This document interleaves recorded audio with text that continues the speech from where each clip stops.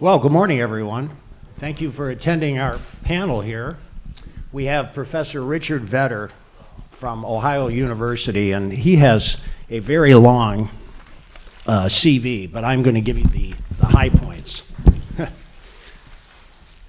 He's Distinguished Emeritus Professor of Economics at Ohio University. He received his PhD in economics from the University of Illinois. He's the founding director of the Center for College Affordability and Productivity. He was a senior economist at the U.S. Joint Economic Committee. Rich has written hundreds of articles and reviews, which have appeared in the Wall Street Journal, the Chronicle of Higher Ed, Forbes, the Washington Times, Investors Business Daily, and on and on. He's been interviewed on Fox News, on Fox Business Network, on Fox Nation, on C-SPAN, ABC, you get the picture. Rich Vedder is perhaps the preeminent conservative higher ed analyst in the country today, and it's a real honor to have him here. Please join me in welcoming him.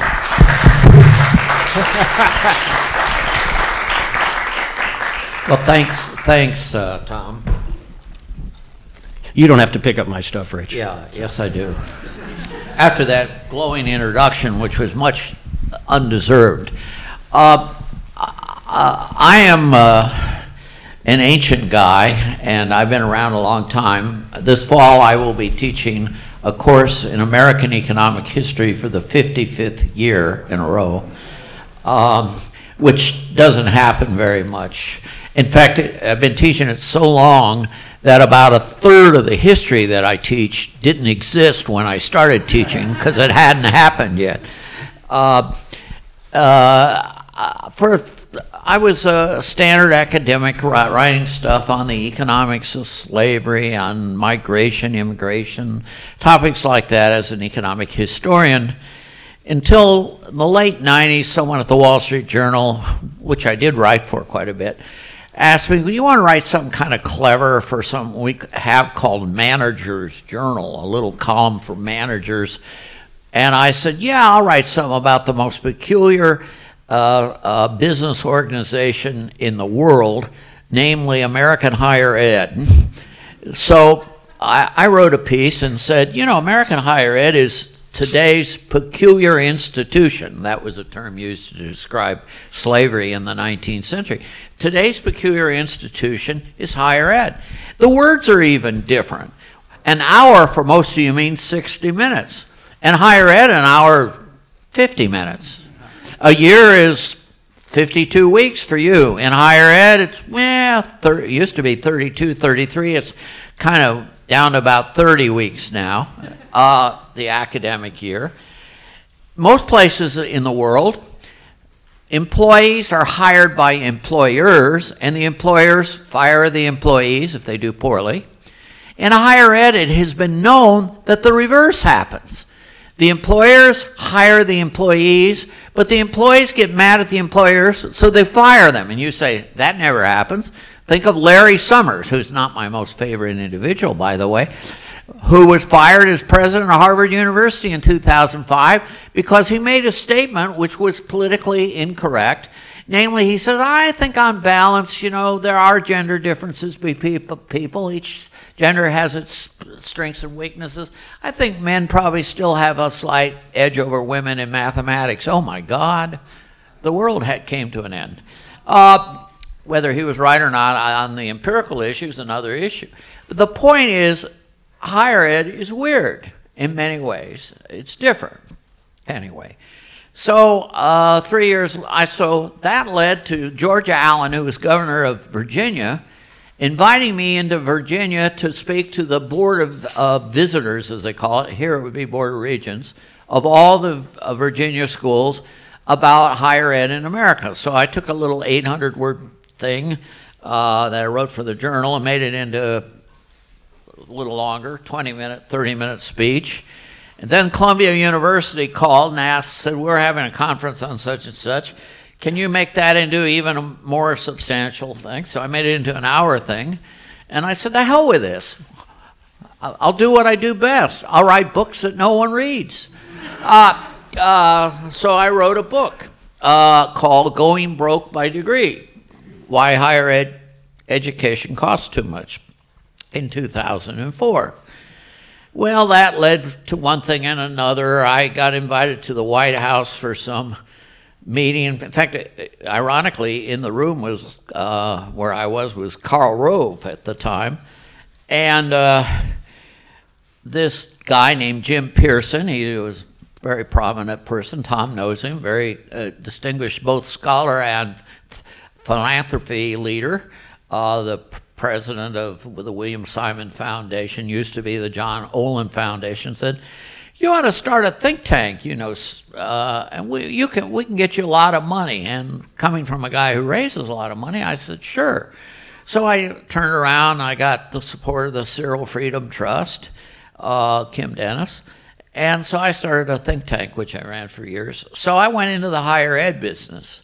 Then a Texan who I never had met in my life, named Margaret Spellings, somehow heard about me and was directed to put me on a commission she had created on the future of higher ed. So I served on the Spellings Commission for a year, which my wife told me, "You're wasting a year of your life." She was right, but as she usually is. But I had a lot of fun doing it. You know, got to go meet a lot of interesting people, and I went to dinner with Sally Ride one night, and I asked, "What do you do for a living?" The dumbest thing I ever said in my whole life. So anyway, so I've been doing this higher ed thing. So, but 15 years have passed since I wrote this earlier book. A lot of things have happened in higher ed in the last 15 years, and I said it's time for me to revisit it. And so I have revisited not only the economics of higher ed, which is still a large part of my emphasis, but the other peculiarities of higher ed. I've looked at issues such as academic freedom, which is, I never thought would be an issue again in higher ed, but it has become very much so.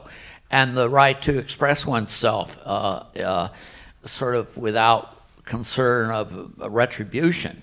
And I've looked at other issues as well. Intercollegiate athletics has become much more of an issue than it was 15 years. It was an issue 15 years ago, but it's grown in importance. And a whole variety of other issues like that.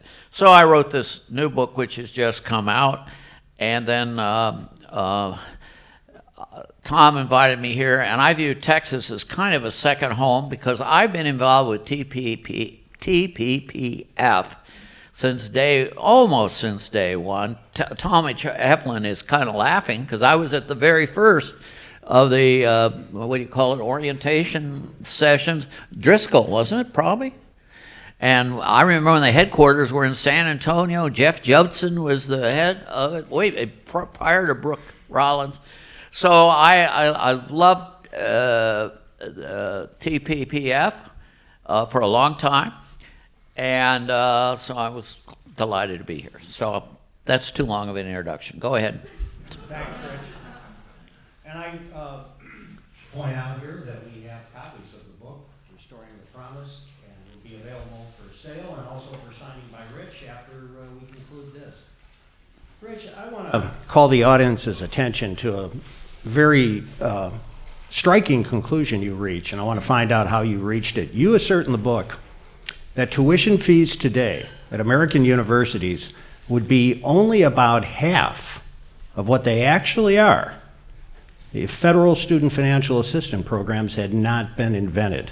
How did you come to that conclusion? Well, there's different ways you can reach that conclusion. It's the truth, so that's that. No, here's a simple way you could do it. Look at what happened to tuition fees in America from way, way back when. I have data. The tuition at Harvard College in 1840 was $60.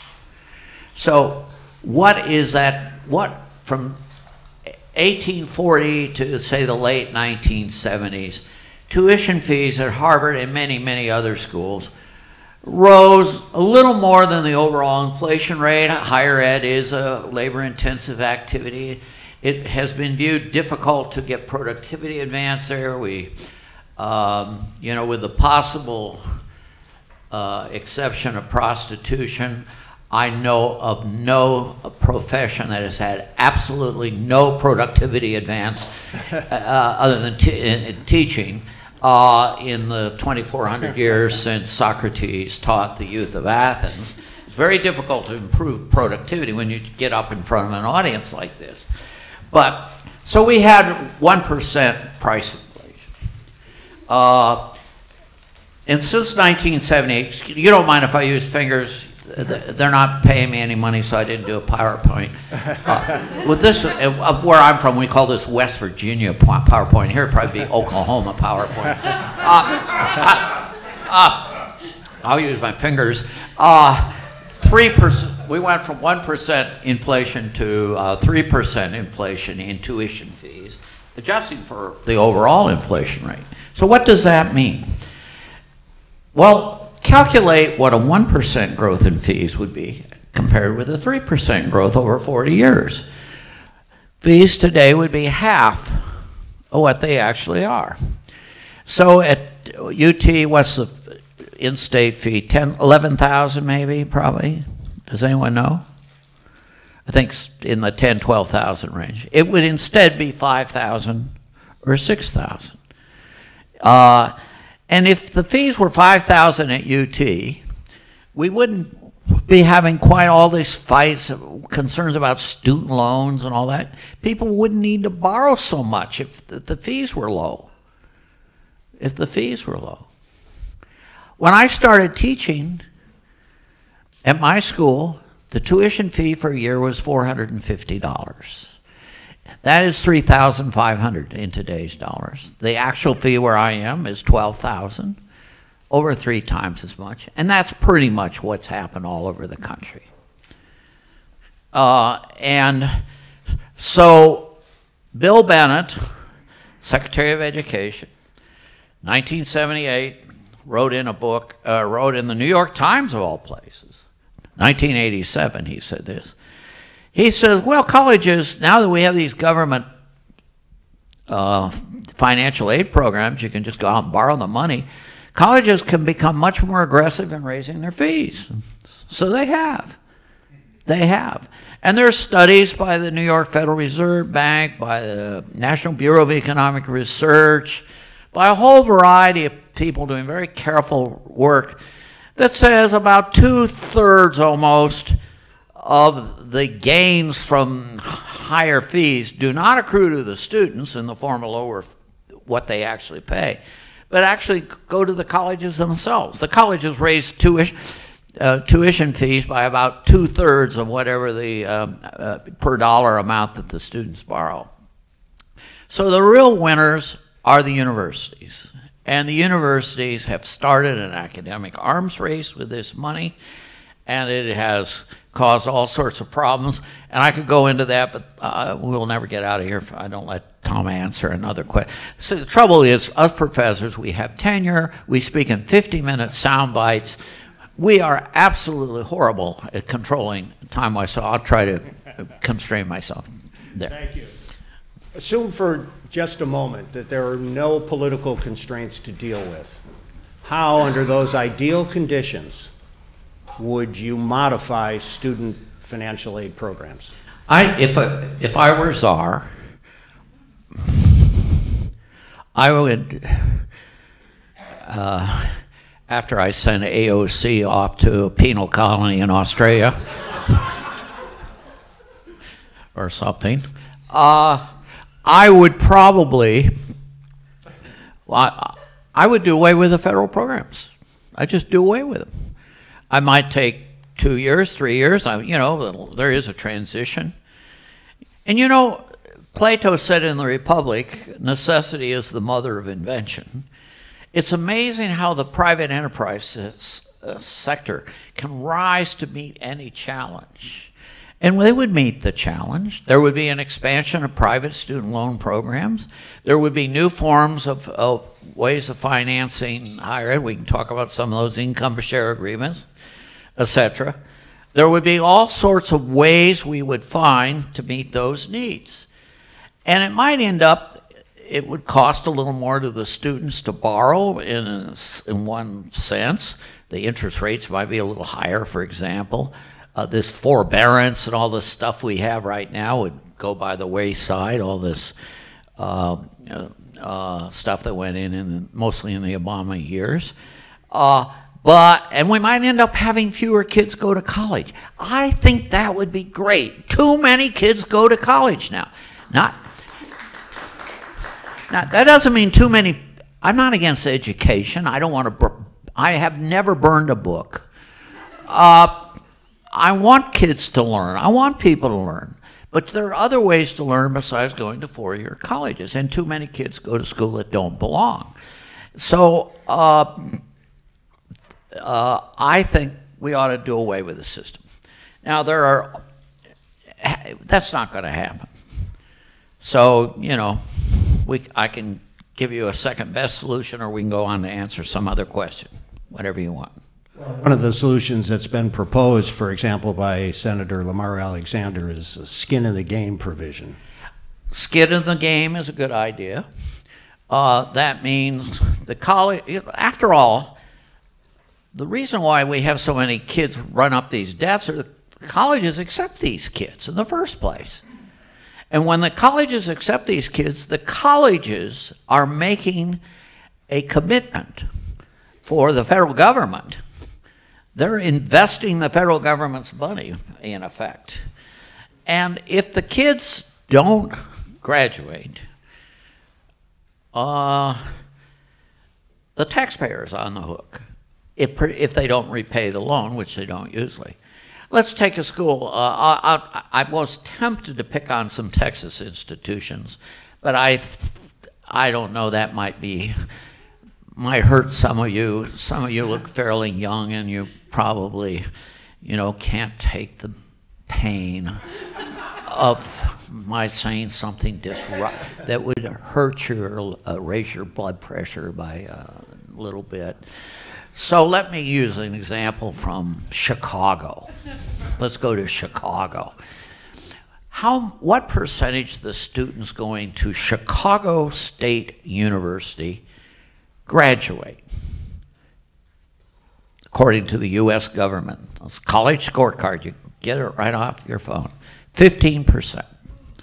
For everyone who graduates, there's 6 who do not. What's the average earnings after attending Chicago State University?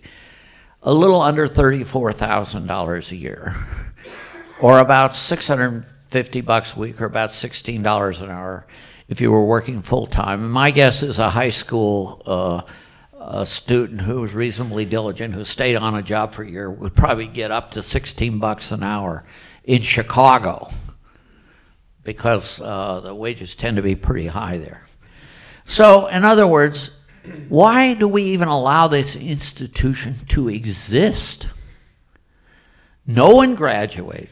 A large majority of the students within 3 years of leaving have not paid 1 penny on their student loans. 1 penny.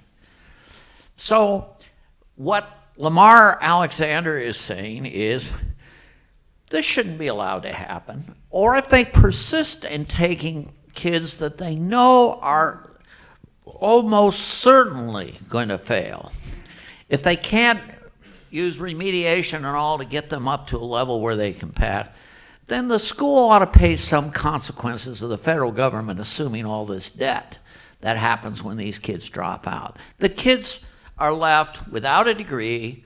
They're having a debt. They think themselves, psychologically, they think themselves sort of failures in life. All of this is bad. Why do we allow this to happen? Well, let's make the school pay something, pay part of that back. So that's what Alexander's saying. I think it's a good idea. I do too. One of the things that you hear in opposition to it is that this will lead universities to cherry pick. Yeah, I agree. You mean they pick students that are competent over students who are incompetent? Yeah, I'm great. I believe in cherry picking. We need more cherry picking. We don't do enough in America. We need to reward merit. We need to reward excellence. That's what this country was built on, excellence. reward, hard work. We didn't have an aristocracy here. We don't have, you got ahead not because your father was a duke or an earl, you got ahead because you worked hard. And we have let that slide some in higher ed, and we see it in a whole variety of ways. You'll probably ask me about, I don't know, grade inflation later on. Another one of my pet peeves. Yes, let's cherry pick. I'm all for cherry picking. You make another strong claim in the book that virtually every major university in the country could get rid of 20% of its administrative staff without any decline in quality in any area. Yeah. Does that surprise you? Why is it You growing? were a president of a college once, Tom. You ought to know better than to ask me that question. Actually, that's unfair. I put him up to asking me that question. Absolutely. If the number is 10%, 20, 30, we can quibble about that. I'll just take my university, and I think very typical. The statistics very much mirror the national average. We actually kept pretty good records on the number of administrators in a consistent way from the mid-70s to the present. So in 1974, for every faculty member, this is hard to do and hold a mic, one administrator, 2 faculty members. Today, there are more administrators, we'll say 3, for the 2 faculty members. So we have things that we don't have. The University of Michigan, wonderful school, viewed as one of the 5 or so greatest public universities in the United States by everyone, has 93 people who are diversity and inclusion coordinators. Now, I don't know, I'm all for, we need to open universities up to anyone and everyone, regardless of race, gender, sexual orientation, whatever, how they look. But do we need 93 people to examine that? 93 people at a cost of $14 million, more than 25 of whom made over $100,000 a year. How many were there 50 years ago? 0. $14 million, there's 40,000 students in the Ann Arbor campus of the University of Michigan. You could cut tuition by $350 if you got rid of all of them. I say let them keep 10 of them. And, you know, professors, by the way, are not racially biased anymore against minority groups, on average. There are maybe a few exceptions. But au contraire, if anything, it's the other way around. So we need to, we don't need a massive amount of people to do this. Do we need 30 public relations specialists or 40? Can't we get by with 5 or 10? You know, et cetera, et cetera, et cetera. And this is crowding out academic functions. This is crowding out the people run. Used to be universities were run by the faculty. Now the universities are run by these low-level, low IQ bureaucrats. They're not all low IQ, but their salary divided by the IQ is very, very high. All right. You've mentioned universities' commitment to what they call diversity a number of times here, but at the same time, they seem often to suppress the diversity of ideas. Isn't that the case today? Absolutely. What can we do about that? What can we do?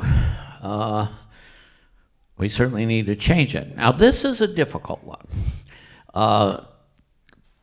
Tom and I attended a meeting at the White House, when was that, a month ago, 6 weeks ago, where President Trump signed an executive order on academic freedom, roughly speaking. When you say that's a rough characterization of what it was about.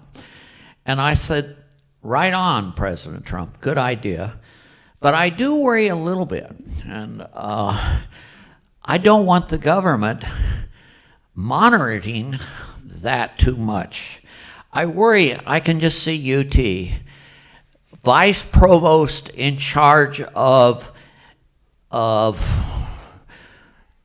intellectual diversity and inclusion, as opposed to racial diversity and inclusion, gender diversity and inclusion, other kinds. So I worry a little bit about it. But I do think we need to move in the direction of promoting that. The University of Chicago, it's not perfect. I would do it maybe a little differently, but if every school in the United States did what the University of Chicago did, we'd be a lot better off than we are. The University of Chicago said that in what now we call the Chicago Principles, and there's some other good schools that have adopted this. Princeton has, Wisconsin has, Purdue has. People can say whatever they want, period, as long as it doesn't endanger anyone or blow up the place or anything. We want people to be a little bit uncomfortable. We don't want to suppress speech because someone is offended by it or someone feels uncomfortable about it. Au contraire, the second time I've said that today. You're going to think I'm French. We want people to be able to express what they think, and we want lively discussion and debate. The way you learn is to confront alternative, uncomfortable ideas and decide which ones we accept, which ones we reject, and evaluate them accordingly. That's what we want. And so if the Chicago Principles were adopted, it would be great. Should the state of Texas force the Texas universities to adopt the Chicago Principles? That's kind of a close call in my judgment. On the one hand, I say yes. But on the other hand, I think about the Texas legislature and Texas state government. Do I really want those clowns? No offense, Talmadge, you used to be one of them. Do I want these people getting too involved? It's a close call. Clayton Christensen at Harvard has written for the last few years that in the next 20, 30 years, thousands of colleges could go bankrupt. What do you think about that prediction? I think it's just a question of the number we're talking about. He's absolutely right. I mean, they're starting to go already. New England, the schools are dropping like flies in New England. Green Mountain College, they're dropping like flies in Vermont. Well, why should anyone go to school in Vermont? Particularly in Burlington, where their most famous, their best mayor was Bernie Sanders. No, because of we're having a birth dearth right now. The number of people between the ages of 18 and 22 in the Midwest and in the Northeast will be 25% less in the middle of the next decade than now, and already enrollments are falling. For 8 years in a row in the United States, according to the National Student Clearinghouse, enrollments have fallen. 8 years in a row. Total enrollments. Enrollments have fallen at for-profit schools, big time. Because they've been harassed a lot by the in the Obama years. They've fallen, however, in other categories. Community colleges, they've fallen even in four-year schools. And that rate is continuing. All indication is it's going to fall this fall. In Texas, it's a little different because you have a growing population. You have in-migration into the state. You have a little bit higher birth rate. Etc., all of which is mitigating that. But even in Texas, you're going to start seeing it. I think some Texas schools are going to be in trouble in the next 10 years. I don't know if it's going to be in the thousands. It's certainly going to be in the hundreds that go off. But you know, here, let me put it this way. Creative destruction is what Joseph Schumpeter says is the essence of capitalism. Capitalism succeeds because some people die, some organizations die. They go belly up. Eastman Kodak is still in existence, barely. 25 years ago, it was one of the top 25 companies in the United States. It invested in the wrong technology, so they went bankrupt. Meanwhile, Google and Amazon, all these others, people are making tens of billions of dollars. So there are rich rewards, but there are also catastrophic penalties for failure. What about higher ed? Well, I looked up who the top 25 universities, according to U.S. News and World Report, were in the year 2005.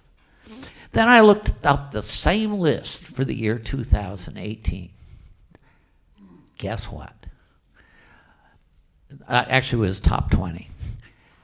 The only change in the top 20 was Emory moved down a little bit, and someone else, I can't remember, Vanderbilt, someone moved up. Almost no change in the top 20. No one dies in higher ed, hardly ever. Because the government is there to bail you out. The government is there to help. And we have tuition tax credits, and we have plus loans, and we have all kinds of special endowment privileges. Universities don't pay capital gains. You and I pay capital gains. Don't you think the University of Texas has made some of their $20-some billion off capital gains? You can be darn well sure of that. And so we treat universities as privileged people in our society, or privileged organizations. But in doing that, we insulate them against the positive dimensions of creative destruction. Some schools should die because they're not providing what human beings want. And there are some schools here in Texas that ought to die. The graduation rates of some, even UT schools, I won't mention names, but you know who they are pretty low, pretty low. And it's the same for other schools as well. We should let more death occur in higher ed. I am for higher ed deaths. It's the only time I've ever got applause for promoting death. We're hearing from all the Democrats that are running for president, and also from a number of Republicans, that we need to, quote, invest more in higher education, unquote. But you argue in your book that we are, in fact, overinvested. Would you explain what you mean? Well, too many people are going to college. What does the New York Federal Reserve tell us the underemployment rate is among recent college graduates? What is it? Do you know? It's over 40%. That is, of recent college graduates, over 40% are underemployed. Now, what does that mean? They're in jobs that are typically filled by high school grads. They're doing things like working at Walmart or at Starbucks, or they're home health care aides, or maybe they're working on a construction project, just digging ditches or something. They're doing jobs that don't require a college education.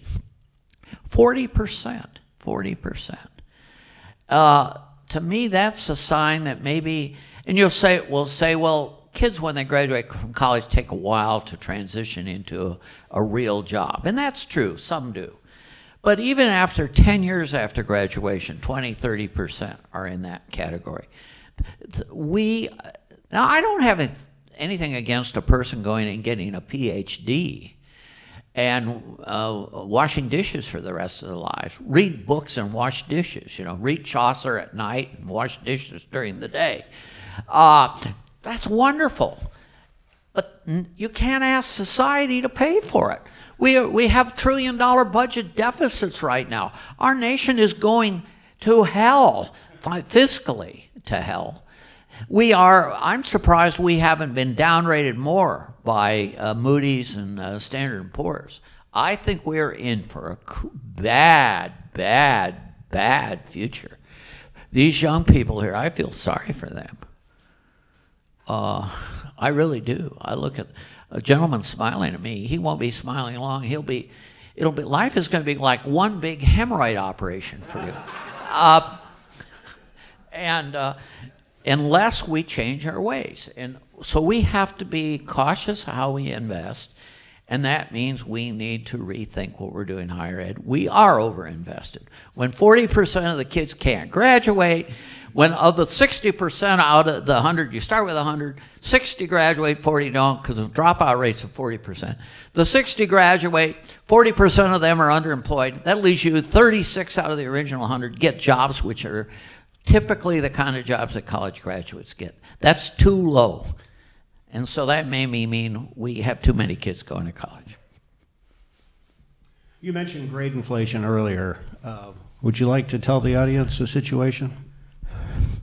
When I was a boy, back, Abraham Lincoln and I used to study together back in the old days under some sort of lamp. I forgot what we used in those days. No, when I was an undergraduate student, the typical grade point average in an American university on a 4-point system was about a 2.4, 2.5. That is to say, half B's, half C's. And for freshmen, it often was a little lower than that, maybe 2.1, 2.2. For juniors and seniors, it might be 2.8, 2.9. That would have been a typical experience in the 1950s or 60s. Today, the average grade point average in the United States for the country as a whole is well above a 3-point, about a 3.1. So you say, so what? So we're giving more B pluses and Bs and fewer C's than we used to. And we're even giving a lot more A's than we used to. So what? Big deal. Well, it is a big deal. Because if you're a student attending an American university, one thing that incentivizes you to work is you want to look good when you graduate. You want to have a good record. Your parents will yell at you if you don't. You won't get a job, etc. You worry about those things. In 1960, the average American college student spent 40 hours a week studying or going to school, going to class, doing academic things, studying, writing papers, reading, going to class. They worked like other Americans, 40 hours a week. Today, the average is 27 hours a week. How many weeks a year does a college student go to school? I'm asking you. 30. 15-week semesters, 2 semesters. Is that about right? I mean, close to right. Even in this day of lower math skills, maybe, you can do the math. 30 times 27 is 810. 810. So here we have kids going to school 810 hours a year, or working on school projects. Their brothers and sisters in 7th and 8th grade are spending more time in school. Their parents who are working to support them are working 1,600, 1,800, 2,000 hours a year, each, maybe 2 of them. We have an enormous underutilization of human resources, and it is prompted at least in part by grade inflation. If you mandated that no university could have a cumulative GPA for its students above 2.8 or something. Just pick any number you want, but lower than what we have now. It would cost zero to almost zero to implement that, and it would have untold positive effects. I don't want the federal government telling private schools, although there's no such thing as a private school except for Hillsdale and Grove City. There's about 3 private schools in the United States. Harvard, how much money does Harvard University get from the federal government per student? Almost $100,000, more than UT does. Harvard is a public school, masquerading as a private school. Where do they get the money? Government research grants, mainly, but also tuition tax preferences. They're huge. They're absolutely mammoth. So they put in an endowment tax recently. 2017. God, you thought the world had come to the end in the Ivies. Harvard's going to have to pay $20 or $30 million in taxes this year because they have to pay taxes of about 1.5% roughly on their endowment earnings.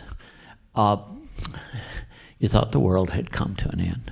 The world as we know it has come to an end. Oh, get real, folks. Anyway.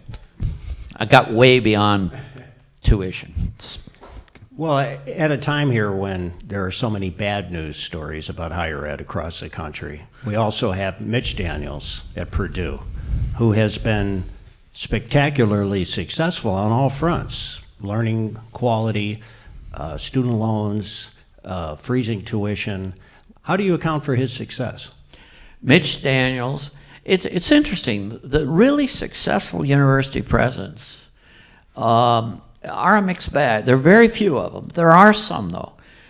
Mitch Daniels is one of those unusual individuals who spent a third of his life in business. Eli Lilly. Ever hear of Eli Lilly? He was a vice president, high-ranking official at Eli Lilly. 1/3 of his time in government as an official, including governor of Indiana for 2 terms. And now he's a university administrator. It's a perfect combination, really, in many ways. He's seen the world. And there are a few other presidents who have sort of an entrepreneurial spirit. But university presidents don't want to be entrepreneurs. They're risk averse. They want to avoid risks. So they do things that'll maximize their continuing to get an employment contract. So they try to make their trustees or regents happy. So Bill Powers, should I say this? Yeah, I'll say it. I shouldn't pick on him. He's deceased. But Bill Powers and others like him, what's an admiral or general or whatever his name is, Raven, and John Sharp down at A&M. You want me to bring A&M in? I know Brooke Rollins always insisted you use A&M as an example. Or even, God forbid, the University of Houston or Texas Tech, North Texas State Bar and Grill, whatever the name of it is.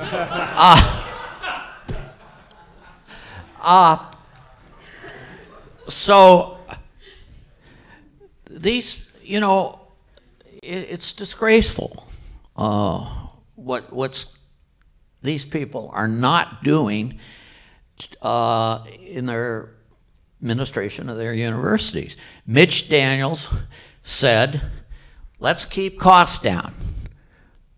So he let a bunch of administrators go. What happened? Applications are up, enrollments are up, the school is booming. Mitch Daniels said, we want to let us start investing in our own students. Let us have some skin in the game. So let's start income share agreements where we invest in our students and we pay their tuition for them while they're in school, but make them pay us back afterwards a share of their income for a few years. If those kids do well, we'll do well. Purdue will do well. If the kids do poorly, we'll lose. So we have skin in the game. It is our advantage to have these people succeed in life. Great idea. Why don't others do it? Because they don't feel the need to do it. There's no incentives. They got their boards of trustees or board of regents around their fingers. Bill Powers had the board of regents of UT around their fingers, except for Wallace Hall and Brenda Pavich and one or two others. The same is true, probably John Sharp has them around the wall. And they know, they buy them off. I was telling Tom, should I say this? Wallace, I had said something nasty about A&M, and here I am living in Ohio. So John, at UT, when you say something nasty about you, what they do is they go after you. So they went after me. They did a public records request for all my emails back from the beginning of time. They didn't believe that in 1842, when I was born, they didn't have email. And I'm not making this up. This is true. Sharp had a different approach. I loved it, I must say. He called me up and said, this was when Johnny Manziel was playing, remember? Mr. Football. He called me up and said, you want to come down to the, Alabama A&M game or whatever? He said, stay with whatever his wife's name is and me at the house, and, I'll put you up and we'll wine and dine you for 2 or 3 days. And I thought, my God, I'm being bribed by a university president. My biggest mistake is I refused it. I don't know why I didn't do it. No, university presidents do not have enough incentives of the right kind to want to be entrepreneurial in a good sort of way. There are some interesting presidents. Gordon Gee is one of the most interesting guys I've ever met. I'm being cut off? You're good. Oh, okay. I thought I was being censored for something I said. By the way, no, I promised Tom I wouldn't talk about censorship at TPPF. I won't.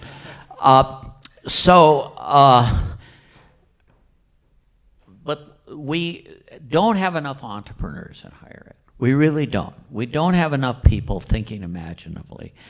The accreditation organizations are part of the reason. They force people to conform to a certain model. New innovations in higher ed are discouraged, so forth. I notice people are getting up ready to leave, so I think I probably have gone farther than I should, or longer than I should, so I will...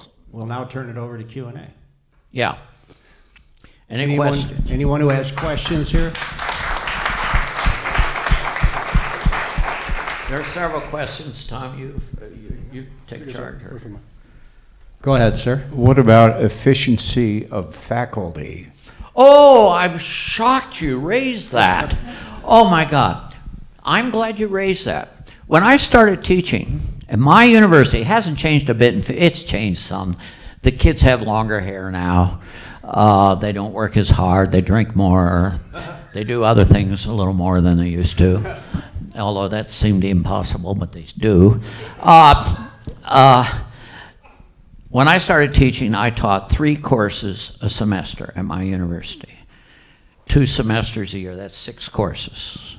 What do my colleagues, same department, teaching the same kind of courses, teach today? 2 courses a semester, 4 a year. Why? Oh, we're doing cutting-edge research. For whom? Who reads it? You know, over a 20-year period, Mark Bauerlein at Emory, great English professor at Emory University, counted the number of papers written in academic journals on William Shakespeare. William Shakespeare was a cool dude. He was a great guy, probably the greatest wordsmith in the English language. He deserves to be studied, no question. Do we need 1,000 papers a year on William Shakespeare. That's 3 a day. Do we every 8 hours need a new insight on William Shakespeare? Is there that much that can be said about the guy? The dude died 400 years ago. So I think we have a problem there. Faculty productivity is low. It's misplaced more than anything else. I think faculty should do more teaching. I really do. And does that mean Nobel Prize winners who are really geniuses at discovering things should be teaching 8 hours? No, probably not. Does it mean that someone at North Texas State who has a mediocre research record maybe shouldn't even teach 4 courses a semester? Maybe. We should. We aren't doing enough teaching. There's no question about it. Who's next? Yes, sir, go ahead. Yes, although I haven't actually finished your book, it's absolutely the best book I've read on higher education and since Prof Scam, and that's over 30 years ago. I tip my hat to Well, you. thank you. And, you're actually reading my book? I want your autograph.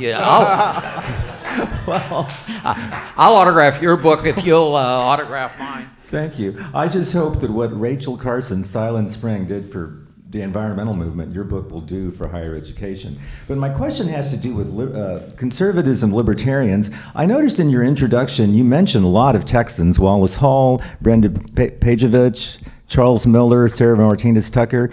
As far as I know, all these people support this Governor Abbott's plan called 60 by 30, which your book documents well how the vast majority of jobs in the future will barely even require a high school diploma, and yet its current public policy here in Texas, according to Governor Abbott's plan, we are trying to increase by 50% the number of 25 to 34-year-old Texans who have post-secondary degrees or certificates by the year 2030.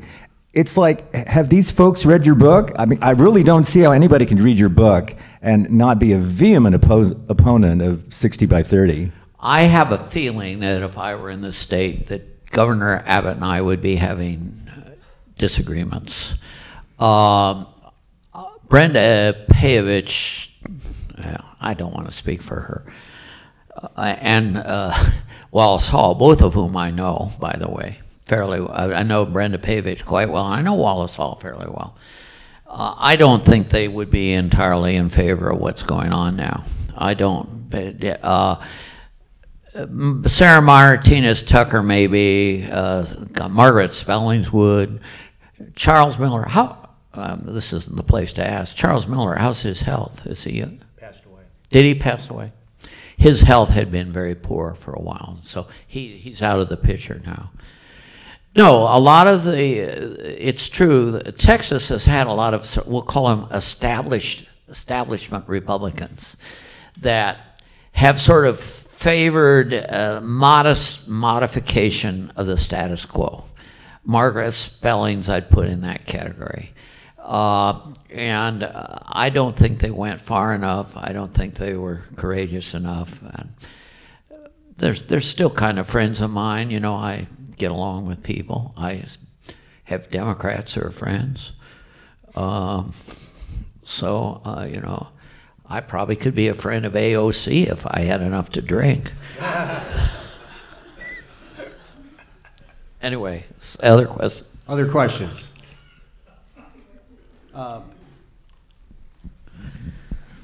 Go ahead, sir. I was just wondering, in a typical market economy, you would usually have creditors, you know, looking at whether they would get paid or not, and it seems like the non-dischargeability in bankruptcy kind of messes up the economics of that. I'm just wondering if that's an issue you've looked at all and how you would address it. I haven't spent a lot of time looking at that issue, but I think I'm inclined to agree with you. My instincts are that it doesn't make any particular sense to make a special exception for loans. I think kids who borrow to go to college ought to be treated like other borrowers. And that means in all respects. Some of them would be favorable for the lender, and some would be favorable for the student, and I think so. One TPPF did something very wise a couple of months ago. They hired, and Dr. Lindsay gets the credit for this, a very bright guy who is now working for TPPF in Washington named Andrew Gillen. And Tom, if I may make a modest suggestion, you might want to have Andrew write about that, or at least look into it.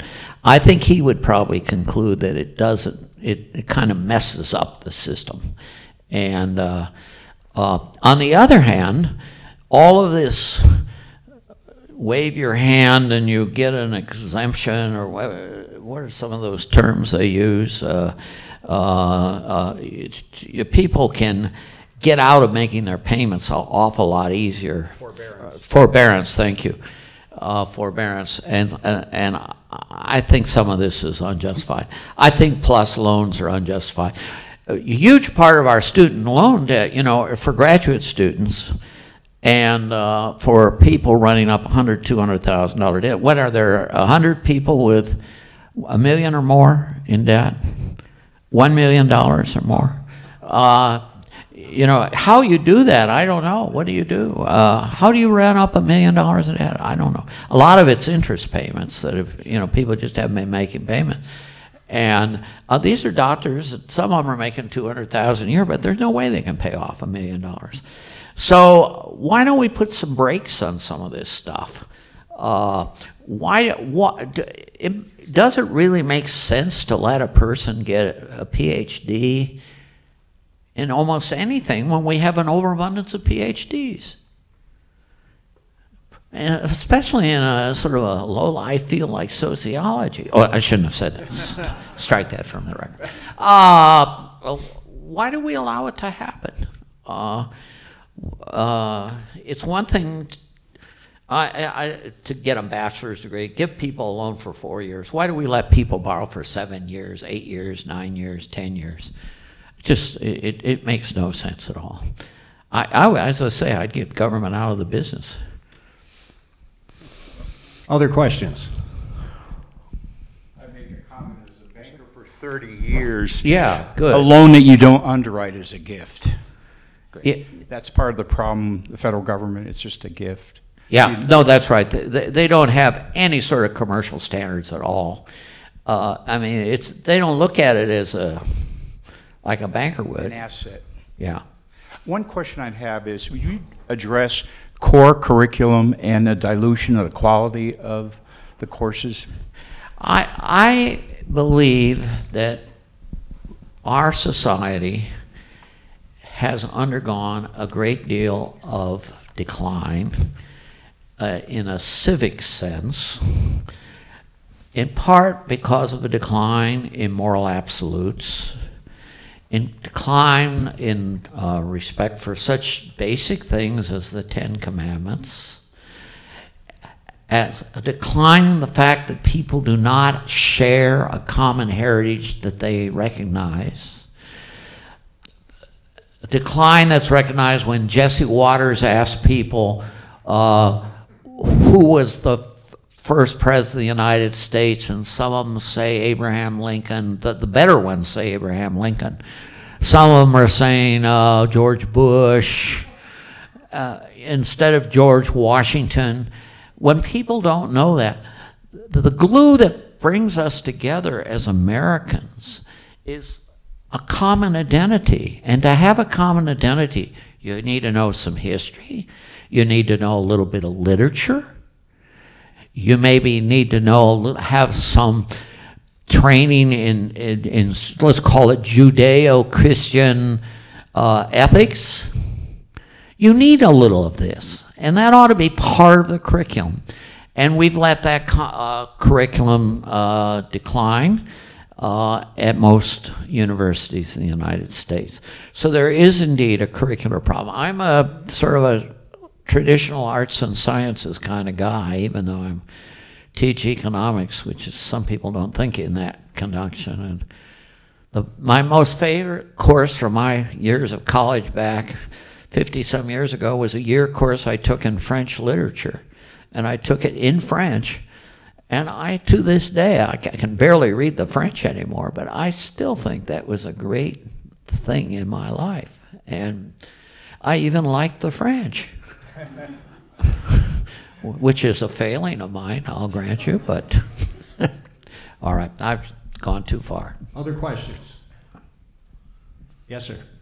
So, you know, we talk a lot about like the metrics that we need to judge the effectiveness of whether or not the money's being spent properly, but it seems like at some point, you know, we're looking at colleges like they're a jobs program, and I don't think that was always the case. I mean, it's sort of a square peg in a round hole. I mean, at some point, when was it that universities began to be seen as effectively jobs programs as opposed to an actual higher education? And is that a problem? It's an absolute, what you say is true. Whether it's a problem or not, I suppose people will differ in their opinions. But it's interesting, at the time of the American Revolution, 1/3 of the college graduates in the United States, there were only 9 colleges, colonial colleges. Most of the Ivies, Rutgers, William and Mary, and 6 of what are now Ivy League schools made up the colonial colleges. About 1/3 of the graduates went into the ministry. And it was viewed that one of the main goals of college, and some would say the main goal of college, was to promote morality and virtue. That was the goal. As time went on, we took on other goals, and some people say part of it is to build this civic identity that we're talking about, this glue that makes us feel common to one another, that we're part of the same tribe, the American tribe. That is part of it. So there are many purposes of higher ed, and it's true as time has gone on, the vocational dimension got emphasized more. A lot of people emphasize the Morale Act of the 19th century, the Land-Grant Act, as being important. I think it's the most overrated piece of legislation that ever came down the pike. But it is true that it put greater emphasis on engineering and science and so forth. The National Defense Education Act of the 1950s did the same thing, and we put more and more emphasis on we got to turn out, get more bang for our buck. That has led in some cases, I think, to some sort of unhealthy vocationalism. You know, I suspect diminishing returns are setting in. I see some people are looking very pained.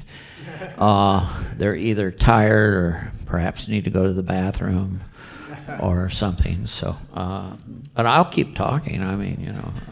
Any other questions?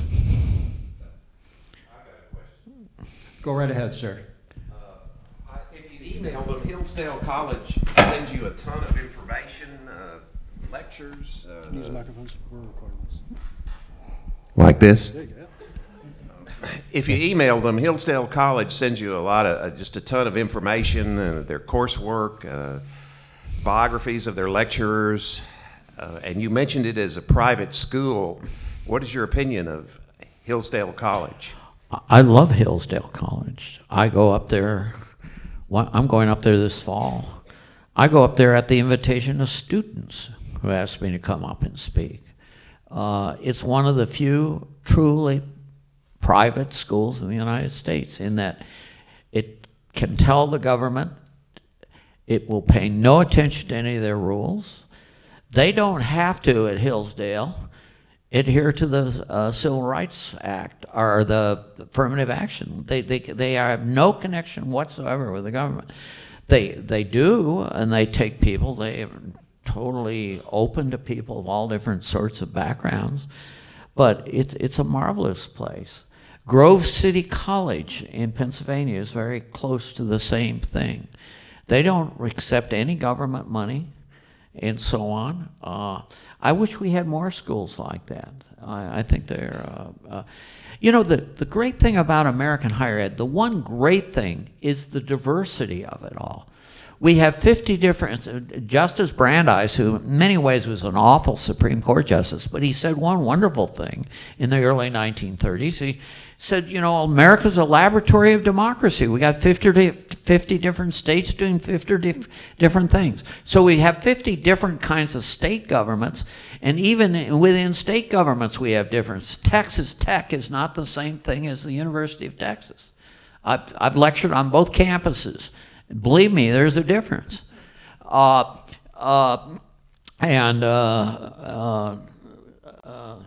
North Texas State, Dick Armey and I used to kid Dick Armey about North Texas State being, you know, well, I better not say what I said about North Texas State.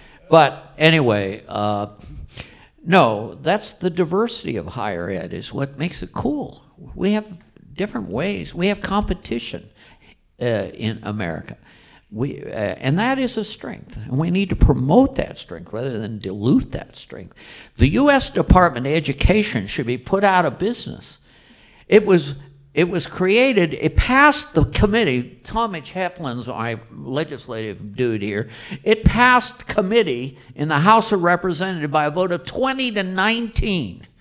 At a time when the Democrats had 280 seats in the House of Representatives, the Republicans had 150, almost 2-1. The Democrats couldn't get it through the committee.